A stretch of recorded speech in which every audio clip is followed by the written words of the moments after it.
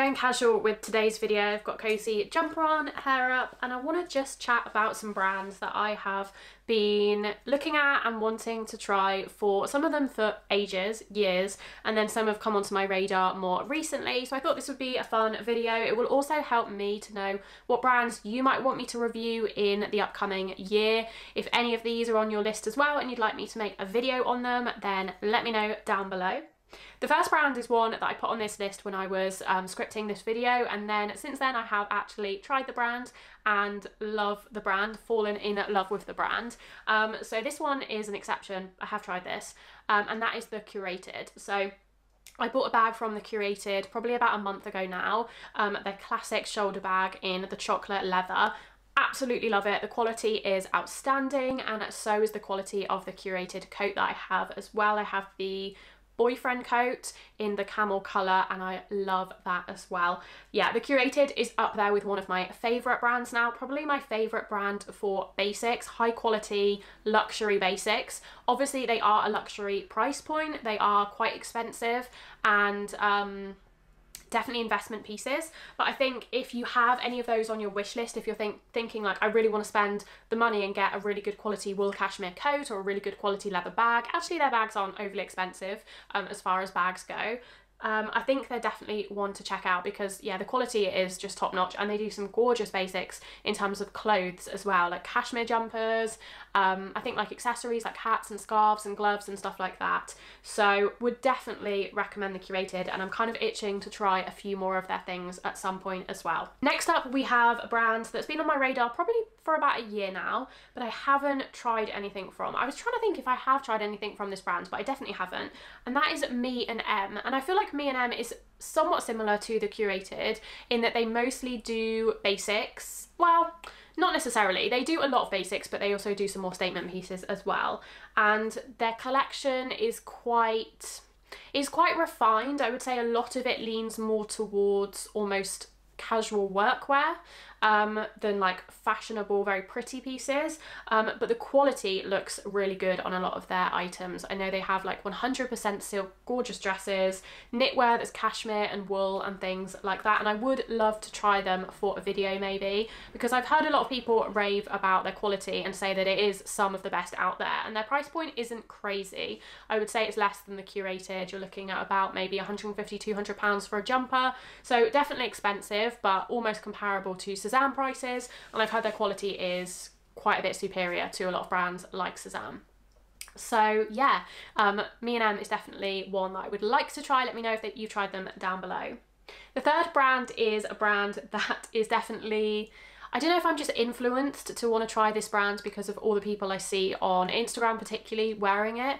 It's definitely a more high-end designer brand, but that is Toteme, and I think there are a few pieces from Toteme that have also almost become kind of cult classics, and they sell out completely because everyone wants them, and even though their price point is really expensive, people are still buying them. Particularly I'm thinking of the scarf coat from Toteme.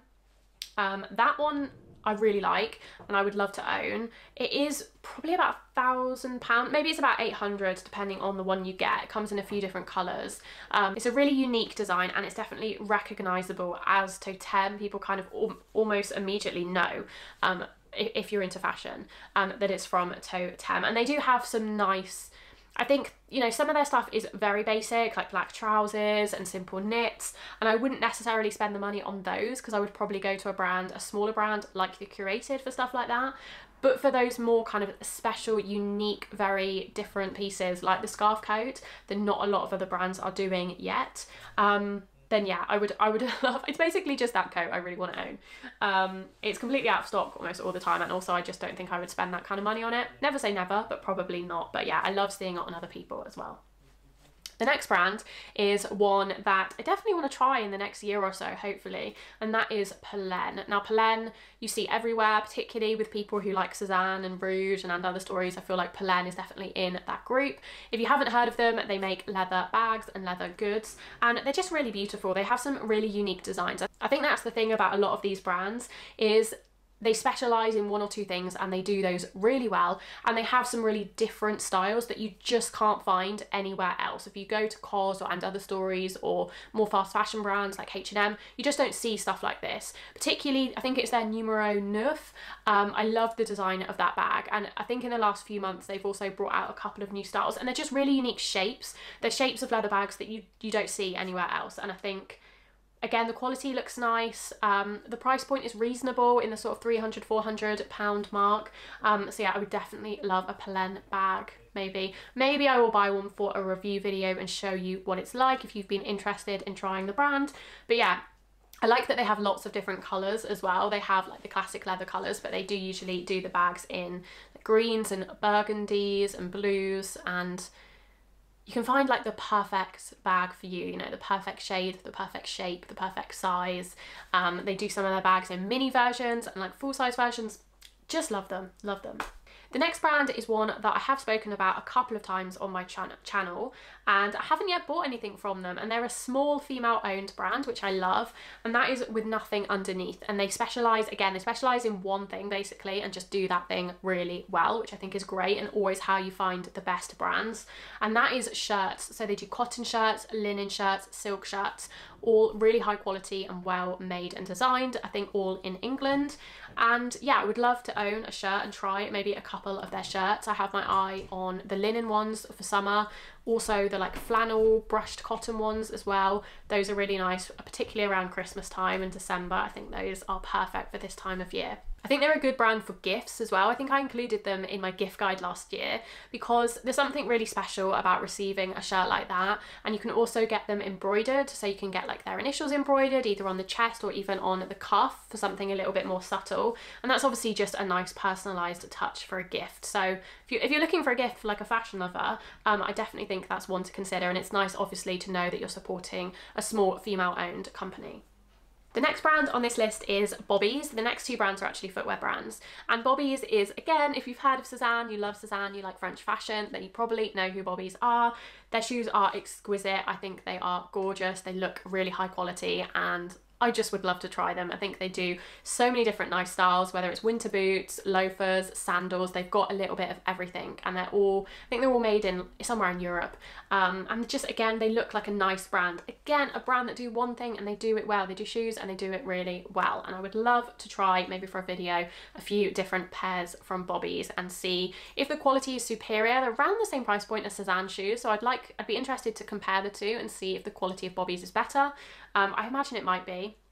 And yeah, try on their styles and see if they're comfortable, things like that. So definitely, I mean, I would love a pair of boots from Bobbies in particular. Some of their leather boots, I'm thinking like a rich chocolate brown leather boot. Gorgeous.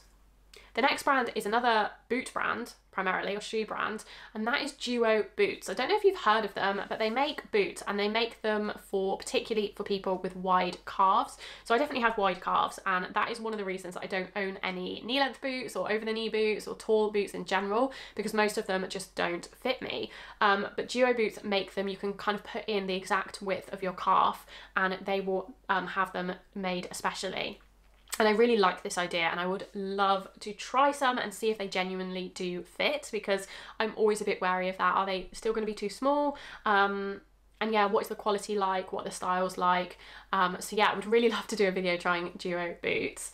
It's just, I guess, a bit of a commitment, because I don't know if what their returns policy is like if they don't fit, because obviously they are, I don't know if they're custom made or if they just have lots of different sizes. I'm not sure.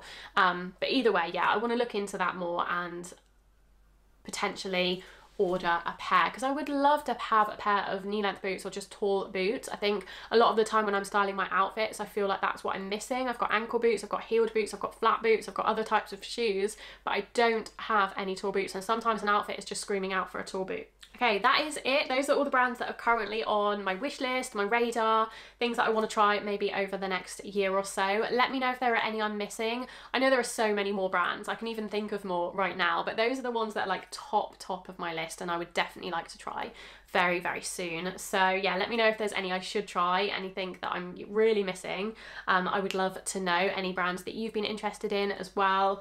I think it's nice to kind of venture away sometimes from our very comfort zone brands like Suzanne and Other Stories, Cause for me, those are the brands I go back to time and time again, and I love them, particularly Suzanne. But sometimes it's nice to try new things, particularly smaller companies, you know, more sustainable companies that are doing things in smaller quantities, I think is always a good idea. I hope you enjoyed this video.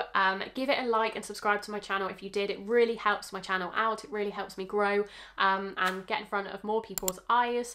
If you want to come back tomorrow, I will be posting another fashion video. I'm posting every day until Christmas Day in December, so there'll be lots of fashion related content for you to enjoy.